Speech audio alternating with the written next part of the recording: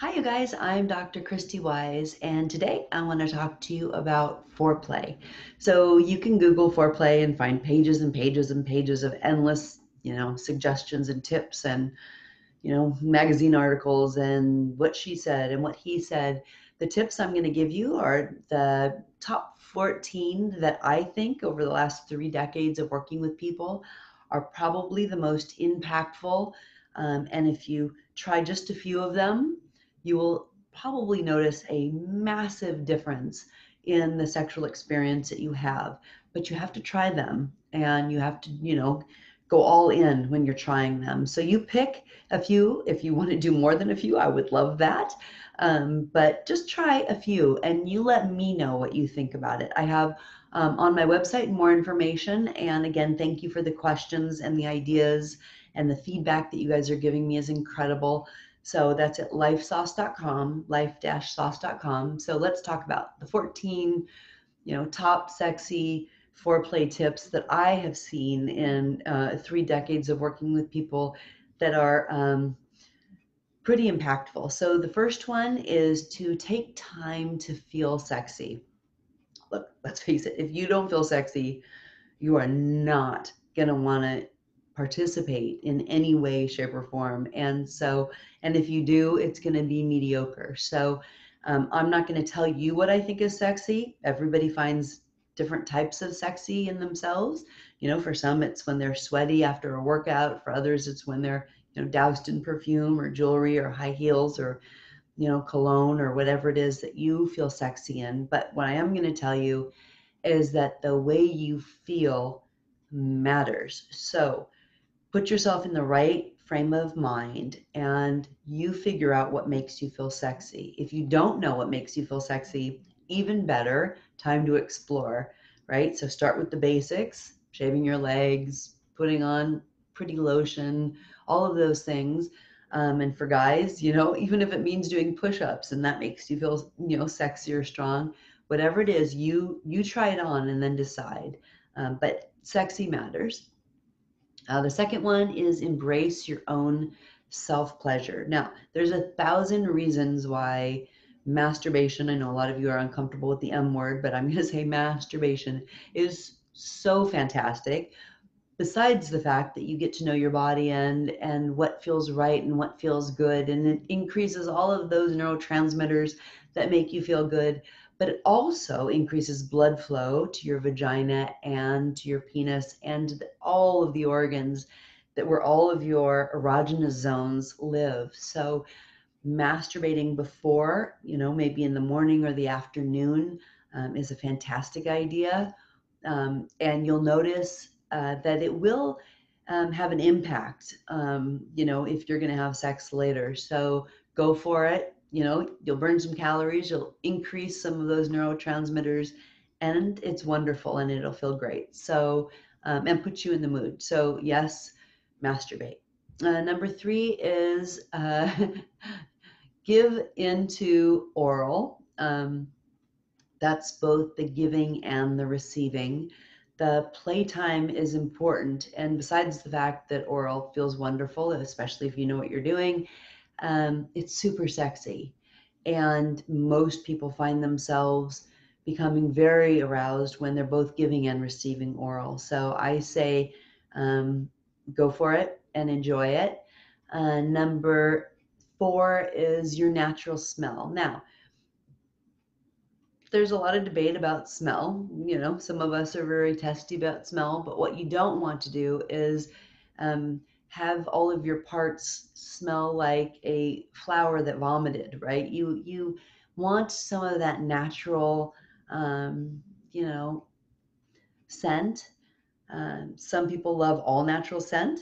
Some people love some, but covering it up completely rips you off and rips them off, and for both of you. So the natural smell and taste and scent and all of that is important. So, just kind of go a bit organic on that. Bathe, but don't try to cover up what's already naturally sexy. Number 5 is get kinky. Don't be afraid to assert yourself a little bit. If you're not one to, you're on the kinkier side, I say try it just a bit, push yourself just a little bit, or push your partner just a little bit, because you'll find that to be more enticing than you probably realize. So not just sticking with the same old, but push the boundary just a little bit. Let's see. Learn to receive pleasure. I talked about oral a minute ago, but learning to receive pleasure is, and I talk about surrendering in a minute, but is important because, again, it's a turn on for both of you to both give and receive, but to receive it means that you can finally kind of let yourself enjoy, and be cared for, which is super sexy. So that's it, like let it happen. Stop fighting it so much. Number 7, talk dirty. This one I want you to be cautious of only because what you think is talking dirty might not be a turn on to them. So you want to know who your partner is and what turns them on. You're trying to turn yourself on, but you also want to not turn them off. So talk dirty, yes, but it has to be kind of authentic to who you guys are, not some random, something that you saw online. So you're not in a porn movie. You don't have to do that whole thing. But for you, whatever feels dirty to you guys. So number 8 is get assertive. Stop waiting for him or her to start this ball rolling, and you get assertive and jump right in. I don't care where you are. It does not have to be in the bedroom, right? Foreplay happens way before you get to the bedroom. So it could happen from the minute you wake up and get each other coffee to the entire day, to how you cook dinner together. So that's an important one. Number 9 is your brain. That's our largest sex organ. If your head isn't into it, the rest of you won't be either. So remember that your state of mind is so important. Number 10 is stop taking jabs at each other. Stop it. Stop it. It's not the time. If you guys want to deal with it, you have my contact information. Right before sex or when you're wanting to get intimate is not the time to start taking little digs at each other. And if you're one that says stupid shit all the time and you know who you are, then pay attention to it because you're kind of fucking yourself over by doing that. So there's a time and a place, although jabs aren't the best, but especially when you say, I'm just joking, like nobody thinks it's funny and it's definitely not sexy. So stop that. Communicate your needs. Now, communication is important, but the way you communicate it is really important. I talk all the time about the way in which you communicate, right? There's a big difference in communicating from a place of love and passion and worship than, from annoyance and contempt and aggravation. So pay attention to the way you communicate. And remember, communication is both the communicator's and the listener's job. It's not just one or the other, it's both of you. So communicate and, in a way that you feel really resonates with you. 12 is remember making out, kissing is important, holding hands, touching each other's skin. I love the idea of skin time without any other reason other than laying naked and touching each other, but kissing and touching is a huge part.